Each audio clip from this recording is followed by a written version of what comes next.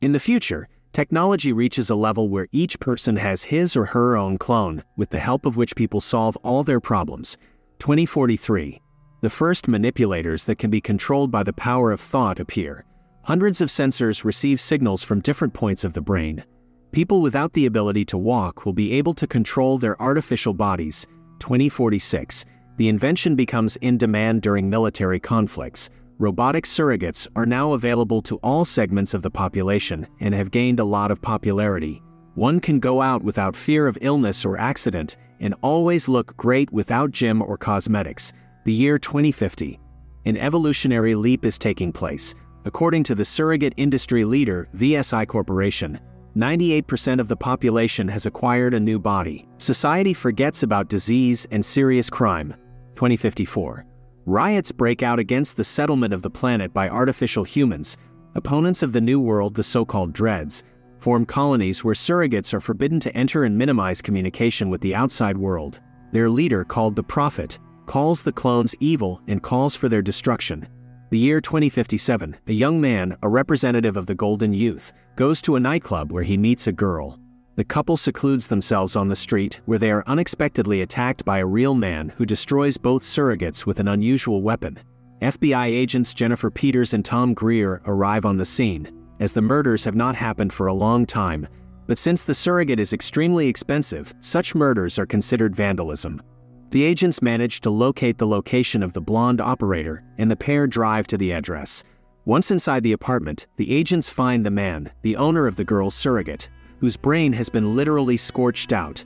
Greer returns home and takes his place in the charging closet, and being human, gets up from his special chair and goes to his son's room, and then to his wife, but the woman meets him on the doorstep, not letting him inside the room.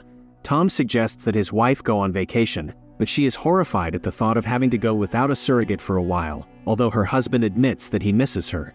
That same morning, the students try to wake up their comrade and discover his corpse in the stimulation chair. The FBI is shocked. Never before has a man died himself. Tom and Jennifer review the latest footage of the blonde surrogate.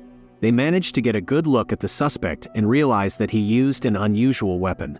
And then it turns out that the man who died outside the club is the only son of the inventor of surrogates, the founder and former owner of Vertel Self Industries, Lionel Cantor. The agents go to the man's house, but he puts up his son's doppelganger surrogate for the meeting. And then Greer suggests that it wasn't the boy they wanted to kill, but the inventor. He sympathizes with the man because he lost his son too. This shocks the man and his surrogate passes out and the father cries in his chair. Greer and Peters go to the corporation to ask questions about the technology to kill the operators. But VSI representatives say that this goes against the very nature of the technology. Surrogates are perfectly safe. Greer gets annoyed. His attitude to surrogates becomes clear, because he doesn't even know who is hiding under the mask of his interlocutor. The agents go down to the lab, where its head comes to a surprise. The chips of the dead surrogates burn to the ground. He is seen similar in the affected military surrogates. The agents go to the military, where one of them says that such weapons simply do not exist. Back at the office, the agents learn that the perp has been identified as Miles Strickland, who was quickly released. Apparently, the man has an ally in the chain of command. Strickland is put on the wanted list and is immediately discovered. Tom goes to apprehend him while Peters stays at a surveillance center run by one of the few living FBI employees, where he is surprised to learn that technology has emerged that not only allows him to monitor every surrogate, but also to disable them from a distance. Meanwhile, Tom pursues Strickland. The man draws his weapon, resulting in the deaths of several police officers, and the helicopter in which Tom's surrogate is flying explodes. However, the agent remains alive, although he loses his arm and continues the pursuit on the territory of the colony, where on defense of the fugitive stands the local population, which destroys Tom's clone. The man barely regains consciousness, while the police, in order to hush up the case, removes the partners from the investigation. Meanwhile, Strickland is found by a seer who wants to know where he got the device and who paid him to kill it. He assures that he knows nothing about the customer, who only communicated with him over the phone, but the man is killed and the device is taken. Tom, while in the hospital, learns of his suspension from the investigation and the denial of a new service body.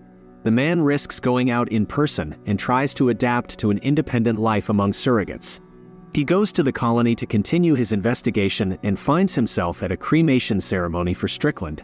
led by a prophet who calls for followers to come out to rebel against turning humanity into soulless robots. The agent tries to get through to the prophet, but he is beaten up by guards, and the latter declares that he does not know what he is talking about. Tom is taken away from the colony, but at the exit, he is waiting for a limousine with a very young surrogate Cantor, who is dissatisfied with the investigation. The latter admits that his son was killed in the accident and suggests that he focus on finding out the origin of the gun. Tom returns home, where he catches his wife's friends having fun with electrical pleasure substances. Tom can't stand it and beats up one of them. He urges his wife to return to the real world, but her surrogate refuses to get rid of the artificial body, then goes to the room where Tom's wife, mutilated in the accident, is crying in a chair. Meanwhile, a hitman infiltrates the Peters' home, killing the sleeping woman and putting her surrogate under someone else's control. Tom contacts a U.S. Army colonel and discovers that the weapon is a virus emitter that charges the surrogate's operating system with a virus that blocks it from functioning. However, during the development of the weapon, it turned out that the virus not only destroyed the surrogate, but also hacked the built-in protection of the operator, killing him. After that, all work in this direction was stopped and the materials were destroyed. In exchange for this information, Tom tells the military that the only surviving working copy of the device is in the possession of the prophet, who at the same time orders his guards to take the device to Agent Peters. Meanwhile, Peters is examining the FBI's financial records, which her supervisor notices and reprimands the woman. Tom goes to work with his wife, where he apologizes to her for his behavior. He misses her and his son very much. Hearing this, the surrogate passes out, and the real Maggie takes another drug. Meanwhile, the military conducts an operation on the territory of the colony, the results of which reveal that the prophet is just a surrogate. False Peters discovers that Strickland has recently been working for the FBI, which she informs Tom of. He goes to his boss and tells his conclusions about his venality, and that it was on his orders that Cantor was to be killed, after which he disables his surrogate, hacks into his computer, copies the files confirming his words, and leaves the building before the real boss gets to the phone. At this point, Peters picks Tom up in his car, and after finding a corroborating link between VSI and both gun-making and dreadlock cooperation, Peter informs him that Tom has been in an accident, after which the accident is arranged. While Tom is recovering from the collision, the surrogate takes his data flash drive and the gun case lying in the back seat, which was given to her by the Dreads. Tom tries to pursue the surrogate but fails. Eventually, the agent's car flies into a storefront and he has to hide from his coworkers, aided by the lack of a radio beacon in the back of his head. He goes to Cantor's mansion, and Peters takes Bob and the surveillance center hostage. The Watcher manages to tell Tom that she has infiltrated the database of every surrogate in the country, and Tom, realizing the danger, calls Maggie and asks her to disconnect from the surrogate immediately.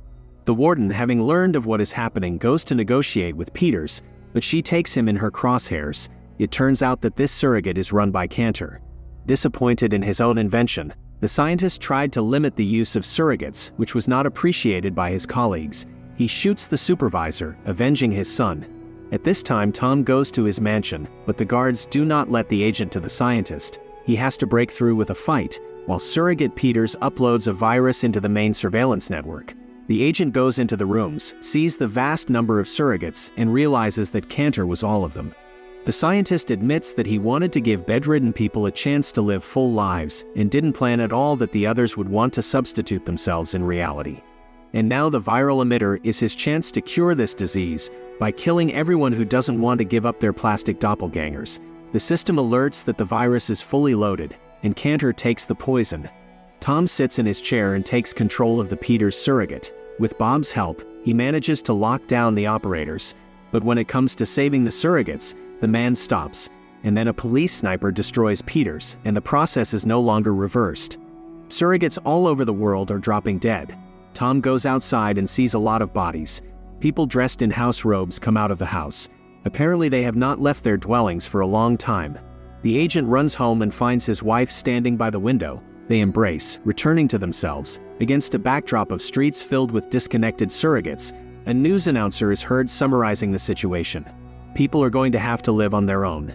An interesting movie that invites reflection on robots and eternal life. Write in the comments what you think about it.